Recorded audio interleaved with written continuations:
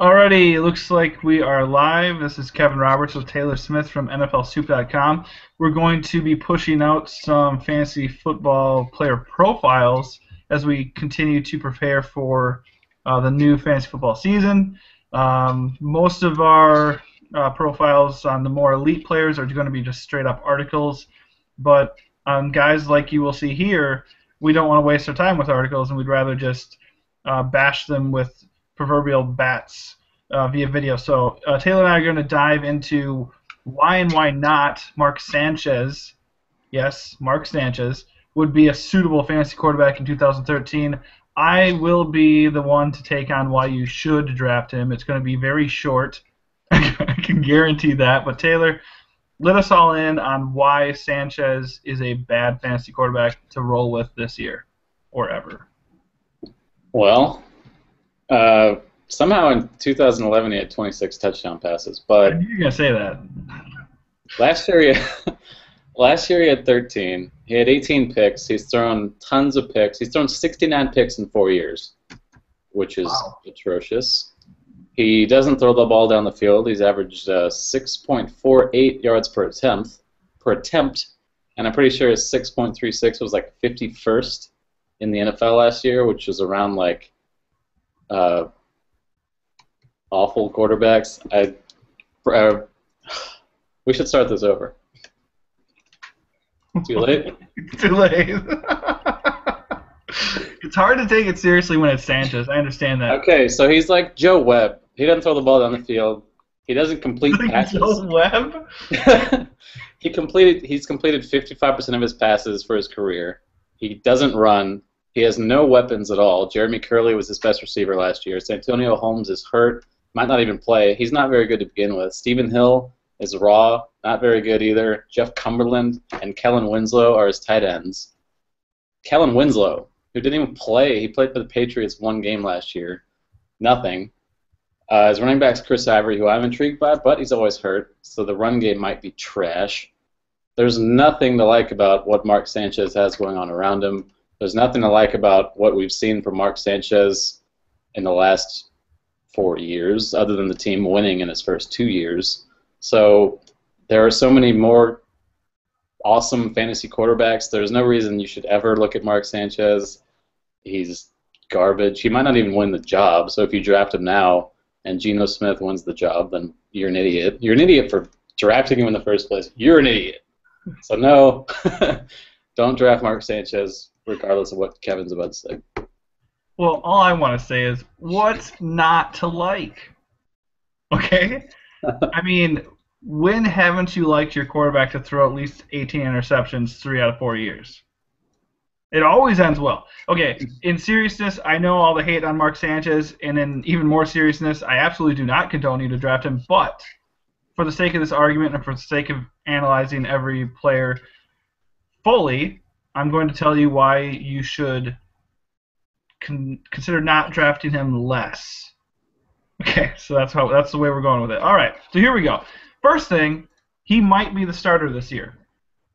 Good reason why is because I don't think Rex Ryan is all that high on Geno Smith. I don't think drafting Geno Smith. I mean, this is just me thinking this. This is just my opinion. I don't think Rex Ryan, was completely behind the drafting of Geno Smith necessarily. I think he's just so stubborn that he wants Mark Sanchez to be the guy. He always has wanted him to be the guy, and maybe he even actually believes he's still the guy. Sanchez hasn't always been terrible. He's actually looked good in stretches. I mean, he did lead this team to 2 straight AFC title games. Granted, they had an elite defense, but that happened.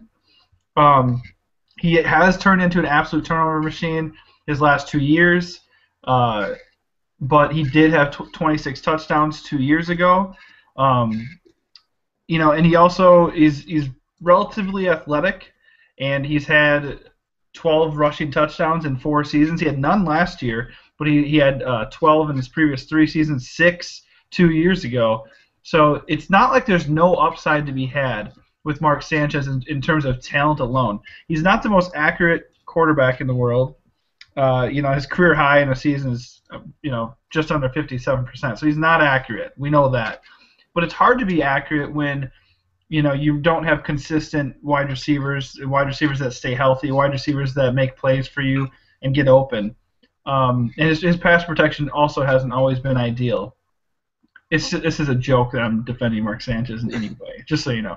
But granted, these are facts. I mean, here's the deal. I mean, Santonio Holmes, if he's healthy, he's probably more of a wide receiver 2, if we're just being honest. But as the wide receiver 1, he's not a bad wide receiver 1. Braylon Edwards says he's still elite. What if Braylon Edwards is right? He's not, but what if Braylon Edwards is right? What if Braylon Edwards and Santonio Holmes return after 3 years and are once again a pretty effective duo? What if Kellen Winslow's knees go back to being 22 years old instead of 30? They won't, but what if they do? So there's some optimism because the weapons are better. If Winslow plays ahead of Cumberland most of the time, that's good. Obviously, either of those guys are a huge downgrade from Dustin Keller's talent and reliability. Chris Ivory, though, is the biggest reason to have optimism about Mark Sanchez in 2013. That's because, if healthy, he's way better than Sean Green, and the running game can actually balance out that offense. The other thing actually working in Sanchez's favor if he wins the starting job is that the offensive coordinator, Marty Mornweg, is saying that they want to throw the ball a lot, which I know is insane for a guy who cannot complete more than 50% of his passes most years and doesn't have any weapons and has a horrible offensive line. But if he throws a lot, that gives him more potential to get yardage and score. So the other main thing, the big roadblock, is the competition, though.